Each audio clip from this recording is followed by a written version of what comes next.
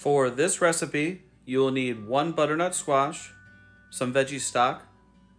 I have 1 yellow onion, 3 carrots, some roasted and salted pepitas or pumpkin seeds. I have 4 garlic cloves, 3 celery stalks, some fresh parsley and fresh sage, and we'll also use some pure maple syrup. And that's everything. First thing we want to do is cut off each end of the butternut squash, cut it in half, and then very carefully we want to cut around the outside and just take the outer layer off. Just take your time, don't cut yourself. You can use a peeler if you want. I find this is a lot easier. Once you have the outside trimmed off, you can cut each half in half again. And then we want to scoop out the insides. Once the insides are scooped out, we can cut the squash into planks and then give them a big dice. They don't have to be perfect, just dice up all the pieces. Throw them into a roasting pan or a roasting dish like this. Drizzle with extra virgin olive oil. Season with salt and pepper. Give the squash a quick toss, and then in a preheated 425 degree oven, we want to roast this for 25 to 30 minutes. While the butternut squash is roasting, we can prepare the other ingredients for the soup. I want to dice up some celery and some carrots. Dice up 1 yellow onion. I'm mincing up 4 garlic cloves. You can pull back on the garlic and just use 2 cloves if you'd like. I have 4 sage leaves. I'm going to roll them up into a little cigar and just give them a thin little chop like this.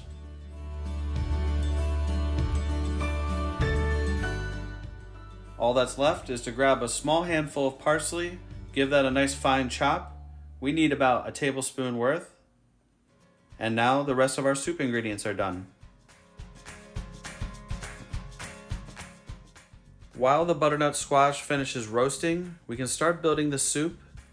In a Dutch oven or soup pot on medium-high heat, we want to start sauteing some celery, carrots, and onions in a little bit of extra virgin olive oil. Saute your veggies for about 4 or 5 minutes until they get soft. Our butternut squash is done. We'll put that to the side for right now.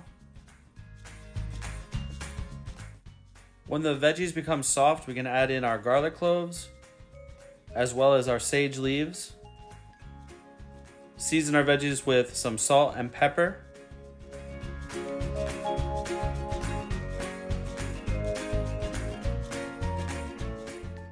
Now I'm going to add in 1.5 quarts of veggie stock. You could also use chicken stock, or you could use 1 quart of stock and 1/2 quart of water. I will also add in all of the butternut squash.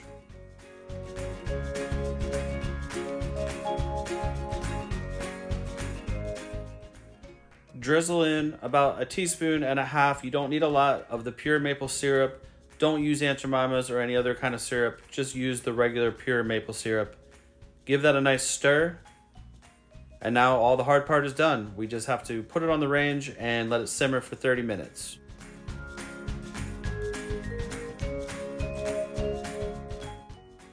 There's a couple ways to blend this soup. You can use a blender, but you have to make sure that it cools down before you use the blender so the top doesn't blow off.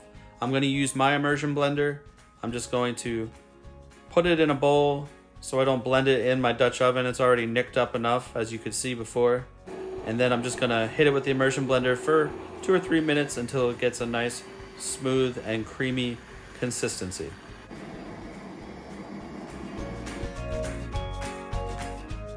Give it one more taste for seasonings.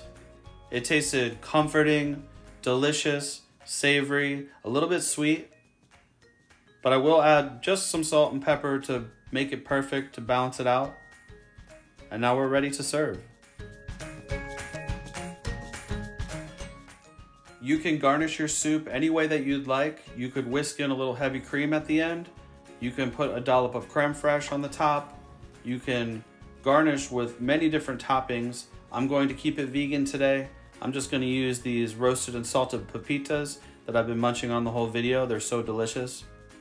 I'll also sprinkle on some fresh parsley just to give it a little peppery kick. And we'll drizzle a little bit more of the pure maple syrup on top. Why not? And this is our roasted butternut squash soup. I hope you guys give this a try, and thank you so much for watching. I'll see you on the next video.